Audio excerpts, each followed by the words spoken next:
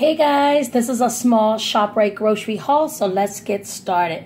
I did buy a few other personal things, but I put them away. But this is just the grocery part. Anyway, I picked up a whole thing of these 8 onion rolls because I'm going to make some delicious burgers and I wanted onion rolls this time. So these cost way more money, but this one is from Pepperidge Farm and this is the onion roll. So I got some more of these.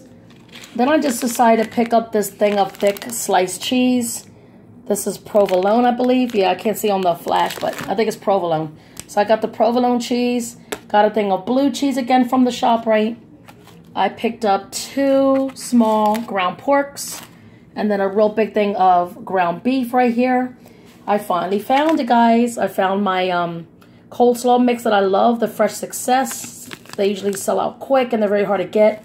So I seen these, I grabbed 10 of them. I believe 10 or 11 of these I picked up. And then I just picked up one of the coleslaws, that's all they had left. I just love my coleslaw, so got another bag of that. Like I said, and with my coleslaw mix I really like.